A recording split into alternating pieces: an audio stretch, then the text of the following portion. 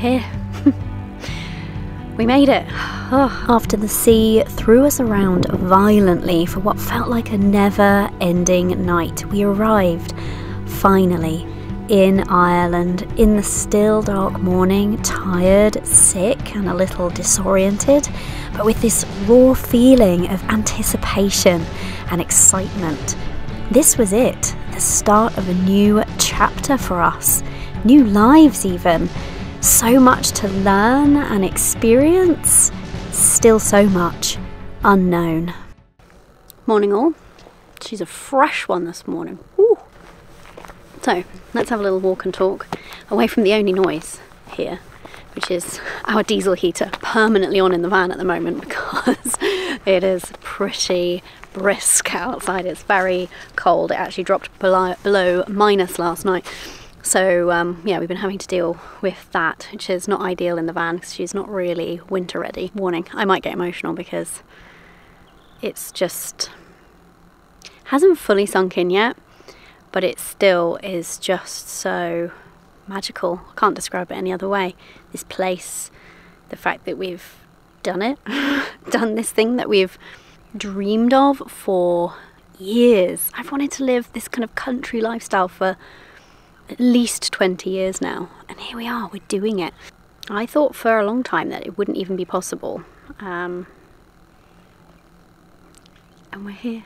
Just the sound of birds, K-van clearing some pathways in the background, so we've bought some very overgrown land, as you'll see. Okay, this might be a really bad idea.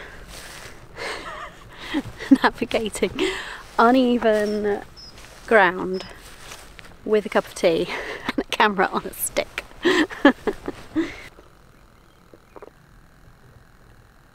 I don't know, maybe this will get old. I hope not, but there's just, you hear K-van in the background, there's just such a sense of awe and wonder to this place. The stars at night, we have almost no light pollution here at all, so that has been incredible. Just gazing at the stars when the skies are clear, love it. Oh my goodness, sort of thing that I used to dream of. I used to stand in our garden, in our built-up town, and you could pick out some stars, but there was a lot of light pollution. I just knew that there was so much there that I couldn't see, and I just have always longed for that, just being able to just stand outside in the evening and look up and just be reminded of how small we are, how insignificant in a good way, you know, and how we're part of something just so vast, so big, so unknown. Feels really good. And I was going to say, the other thing that I love is just the quiet. Obviously, K-man's disrupting that a little bit right now, cracking on with projects in the background. He's clearing a path for a digger that will be arriving. More on that next week and next week's update. But when we're not making noise, when the diesel heater of the van's not making noise, it's just so peaceful. I love just coming out in the morning, just listening to the sounds of nature. Oh, so good for the soul. We can't hear any road noise here. We talked about this a few years ago. We're like, do you think we could ever live somewhere where you can't hear a constant hum of a road? Our house backed onto a church, and then the other side of the church there was a really big road, and it was just constant road noise, you know, and most of us live that way, so it just feels like such a privilege to be here and just have such genuine stillness. And the other thing that I'm loving being here is just being out in nature every day. This is kind of what the dream life is for us. There's other aspects of it, of course. Whoa, there, you nearly just fell over. Oh my goodness. My cat-like reactions came into play. We're sitting on a hill here, as you can probably tell. A very steep hill. We'll talk about the land in a minute, but I think the frost on the grass was adding a stiffness to it, and it's starting to melt a little bit. So the whole tripod went. What was I saying? Being out in nature, just being out here every day. This is the dream for us. Just being able to open the doors and being outside, not surrounded by bricks and concrete anymore, but grass and trees and birds and insects and cows and sheep. Oh, I realise what a privilege it is, and I feel it very deeply. I feel a ton of gratitude. So it's just the theme of my life these days right now, while this is all sinking in, is just immense, soul-deep gratitude. I've been stopping filming because of K-vans banging in the background. We're going to have to just deal with it. So, let's talk about the realities of what we've bought, what we've got ourselves in for here. So, we have purchased a 1800s, we can't actually pinpoint the date exactly, we think it is late 1800s, 1880 something, stone cottage, which has been partially renovated at different points in its life, and it's been sitting vacant for at least, I think, 4 or 5 years. The last occupants, they didn't actually live in it, they bought it, I think, to fix it up and sell it on, so they'd started that process, and for whatever reasons, maybe pandemic, etc., they abandoned the project, and it's just been sat there kind of gutted with some work started inside for years now. So that's the house. We also have a very dilapidated barn that we discovered, and I'll show you that maybe next week. And we have the best part of all is around 6 or 7, I can't remember the exact number, around 6 or 7 acres of land. Now that feels like such a dream, and we have the view. And just the location, we are really, really fortunate with the location here. We're about 15 minutes drive from like a good little kind of country town, which has some nice cafes and little independent shops and things. So we're not super remote, yet where we are, there's, like, I guess you could call it like a hamlet. I don't know the local vernacular phrase for that. Let me know in the comments. There's about 5 houses dotted around in the vicinity here. We've met a couple of neighbours already, super nice. So yeah, so this is what we've bought, and the reality of the land is that similar to the house, it has just been left. So it is extremely, I can show you behind me here, extremely overgrown. So you can see that, I mean, I'm not a tall person, but that's like going up to my head height. So we're going to have a bit of a task on our hands to try to actually make good use of it, whilst also not disturbing too much. So we want to strike the balance there. We don't want to kind of come in, start ripping everything out and destroying wildlife habitats. We're very much into learning how to live harmoniously with nature. So yeah, we've got our work cut out for us.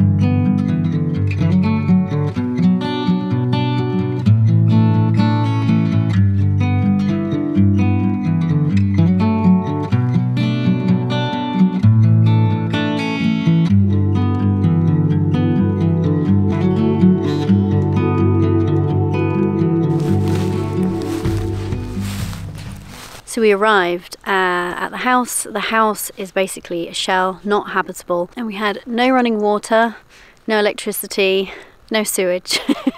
So fortunately we arrived in our van, which is our home on wheels, which has made the whole project and buying this more tenable, because we didn't have to worry about where are we going to live while we're renovating, didn't have to worry about getting a static caravan on site and getting planning for that. You know, we've got our van. We've been living in it, as you know, for months as we've been traveling around Europe, so we're quite used to that. So that's been quite fortunate, but showing up and not having any of those amenities on site actually makes van life kind of challenging. So we've been having to, you know, spend a few nights here off-grid. Literally, we wanted an off-grid homestead lifestyle, and we've arrived day one. No grid to even hook up to, should we wish.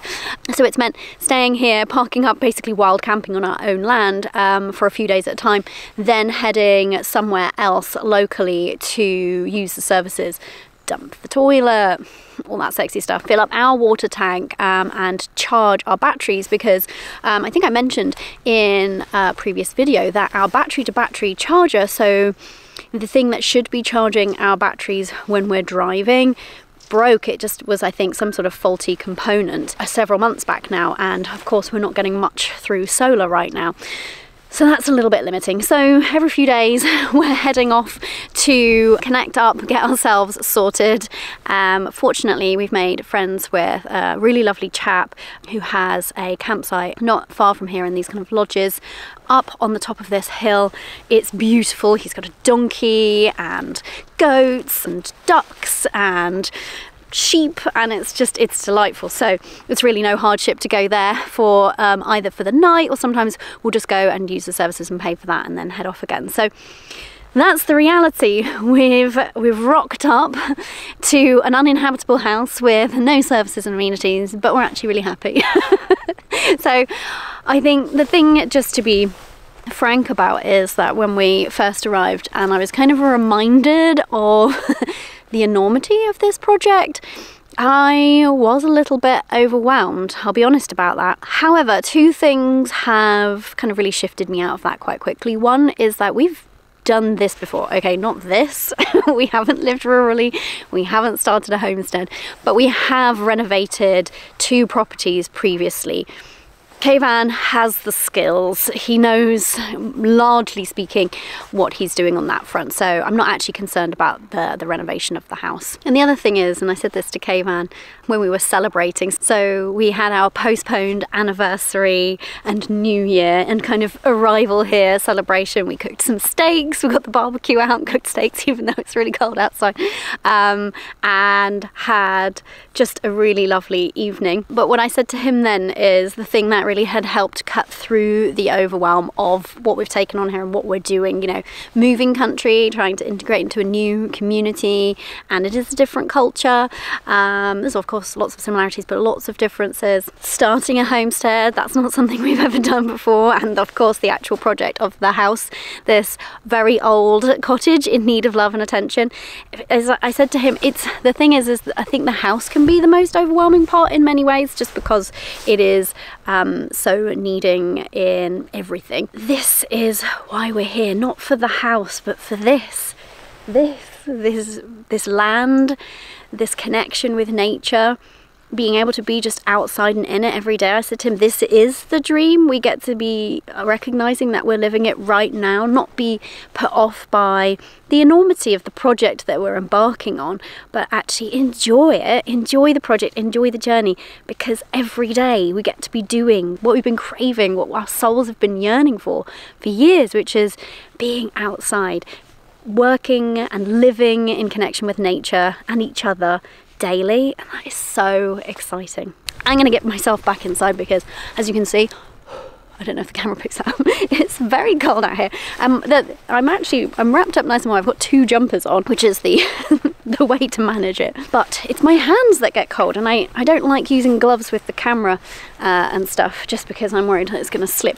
I need some grippy gloves or something. Let's head back inside. So next week I should have some progress updates for you. Things are gonna get cracking around here really quite quickly, so fingers crossed that's all going well, and until then, go live your dream life. Bye for now.